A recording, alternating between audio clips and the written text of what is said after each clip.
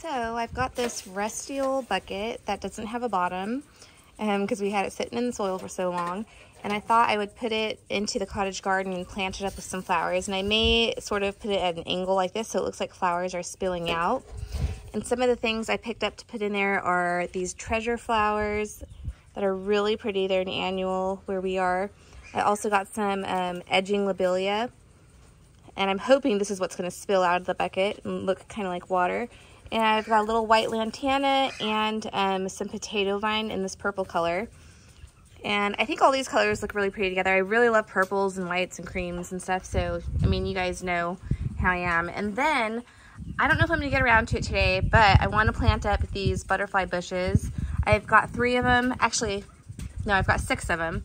I've got this color here. It's so beautiful and vibrant. I have tons of butterfly bushes on our property. They're perennial here and they get really huge, but I don't have these colors. I only have the the standard, you know, purple that you're used to seeing. So this one, here's the name, cranberry butterfly bush. And then I got a white one that's called Buzz Ivory. And let me see if I can get a good shot of the blooms of this one.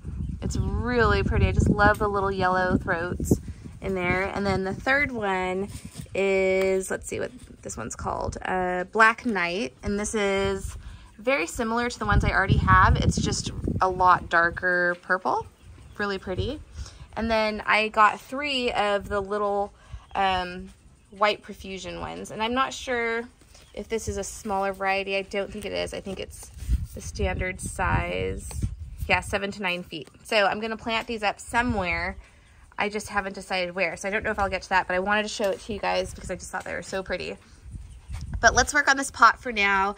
I need to pick a spot out in the garden. I want it to be in the cottage garden because I want to add some more structure into the garden and some like stone pieces. So I thought this would be really cute and cottagey out there somewhere. Okay, change of plan. We're just outside the cottage garden. You can see this is the strawberry patch. Cottage garden's in there. I'm going to do it right here on the corner, right by the irises. So there's something pretty on this edge when you walk in. So I'm going to fill this up with some dirt. I'm going to dig a little bit of a hole so I can get it kind of angled, and then I'll fill it up with some potting soil and we'll plant those up.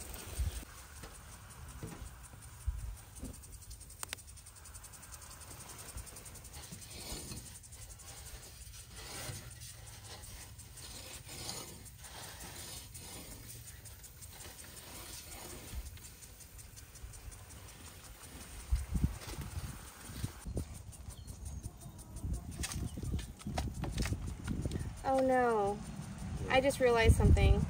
This can't go at an angle because I've got daisy, those little treasure flowers. Those are an upright, so this is gonna have to go upright. Quick change of plan. Oh well, it's not gonna have the effect that I wanted, but that's okay.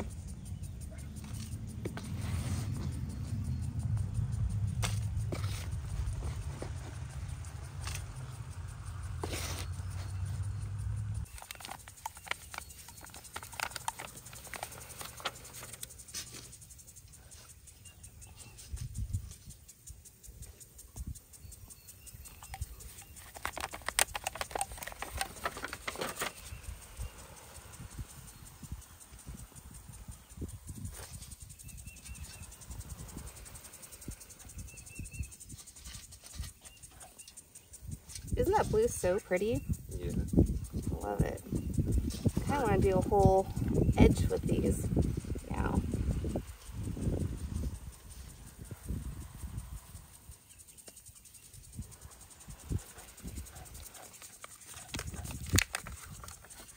And put this really pretty purple potato vine over here. And hopefully this will trail over that way and spill out.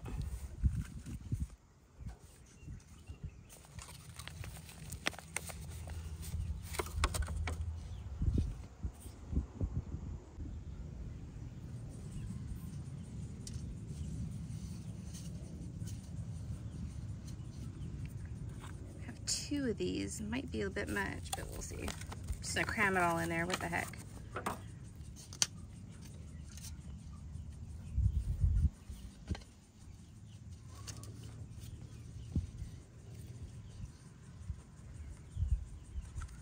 And that one right here, because this one will kind of trail a little bit too.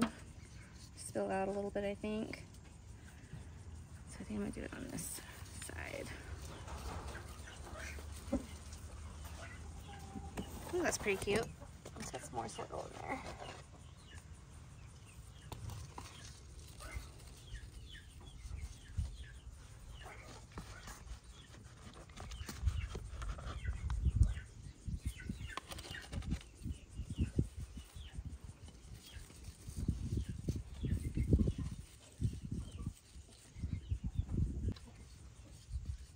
Just tucking in some compost along the edges, so I can make sure that none of these plant roots are touching the metal, because I don't want that to get too hot in the sun. This is a full sun area for half the day, so I want to be careful about that.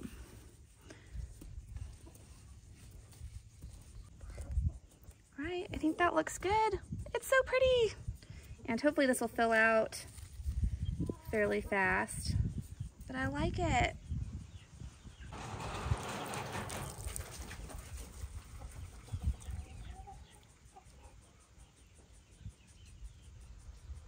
You guys, she's so cute.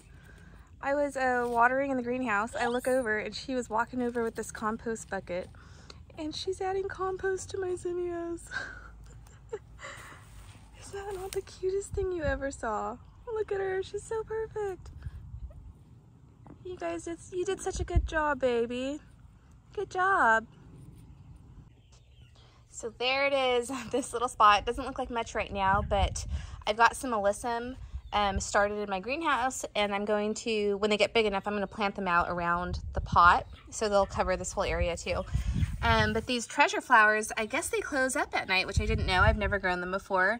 So I'm excited to see those in the morning. But I think it turned out pretty cute. I hope you guys like it, and I will do some updates when it fills out and when I plant around it and get some compost added in here.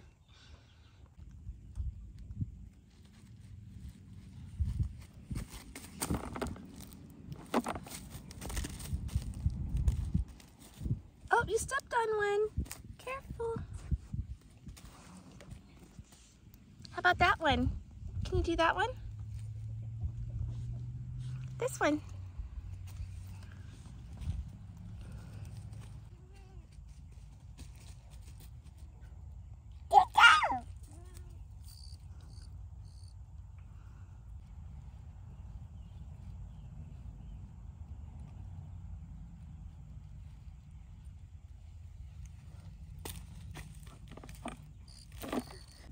We're going to plant some gladiolas. This is the mix that we're using. I'm just going to dump these in a little bucket here because Fallon wants to carry them out there.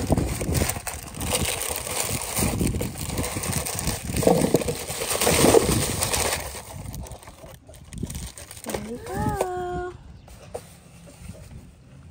And then we need a spade. You gotta bring a spade.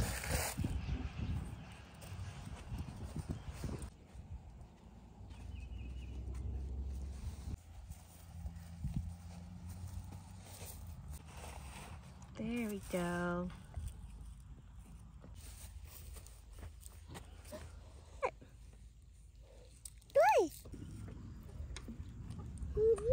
Mm-hmm.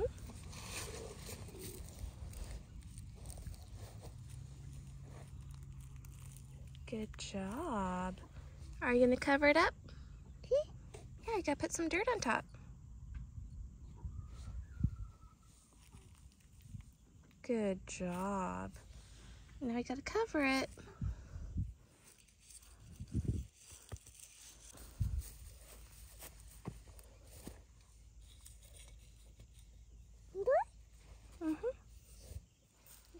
Over there. The hole's over there. Good job. More?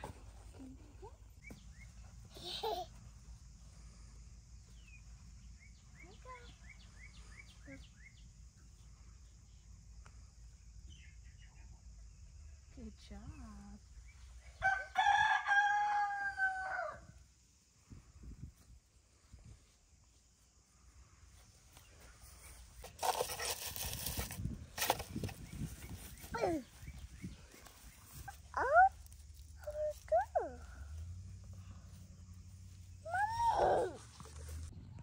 Meanwhile, the coral knockout rose, she sure is a knockout. I get why they named them that.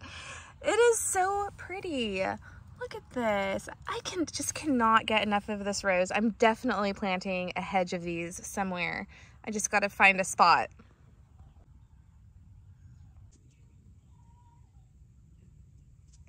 Out here in the zinnia breeding area, it's a holy mess because the kids have been playing out here and I've been planting all day, every day, trying to get all the zinnias in.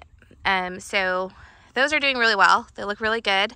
I still have 3 rows left to do in some other colors, and then I've got a few other patches out on the other part of the property, but I don't have my zinnia sprouts ready for those areas just yet, so I haven't planted those up yet. Once they get their first set of true leaves, I'll plant them out. Some of them I plant out as sprouts, and I'll show you that process here in a bit as I plant them out tonight. But they're doing really good, despite having a lot of wind and very little rain.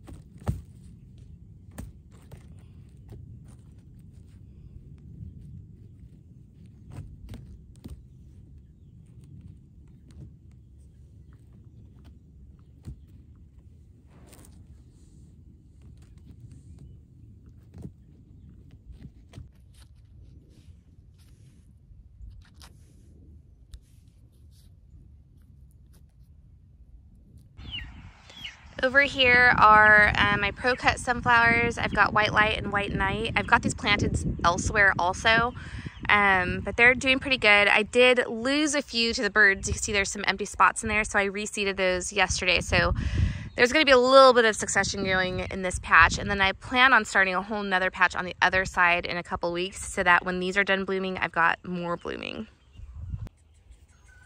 I can't stop looking at this Peggy Martin rose. It is so pretty, and this is one that Garrett propagated and planted here from our mother bush, and it looks so pretty. Out here in the old market garden, it looks fairly untouched. We have not done very much out here other than plant some climbing beans and some green beans, which you can see these 2 rows are green beans. These 2 rows are grass. And then we've got some climbing yard-long beans in these first 2 sets of holes. So we got to come in here and weed because everything has come up. And I got a volunteer tomatillo right here. So random. It's either a tomatillo or a ground cherry. So I'm going to leave that there. And then I also have a volunteer over here, and I think it's either saucer squash or spaghetti squash. Actually, there's a bunch. There's some here too and some there. I'll probably just leave those and let them grow, except for the ones that are in the grass, because Garrett's probably going to mow and till those up. But there's a ton of weeds coming up from the holes, but it's not a big deal. They're easy to pull up when they're in this black plastic. So we got to pull all that up, and look at this. Isn't this little wildflower so pretty? If you know what it's called, let me know, because I have no idea. So tomorrow morning, hopefully, or this weekend possibly, we're going to work on getting this all weeded, and we'll get all of our squash planted in, and our tomatoes and peppers and things like that. This is one of my climbing roses, and it's this really pale peachy pink that I love, and it's doing really well this year. But I need to come in here and spray them before some fungus gets to them. Here's another one on the other side. They're so pretty. Picked some little dewberries for Fallon. We have a ton of dewberry plants bordering our property, so I like to pick them and give them to her until our blackberries are in. These are really tiny, and they're not the sweetest, but our regular blackberries are way bigger than this. You guys have seen in previous videos, but she likes them anyway.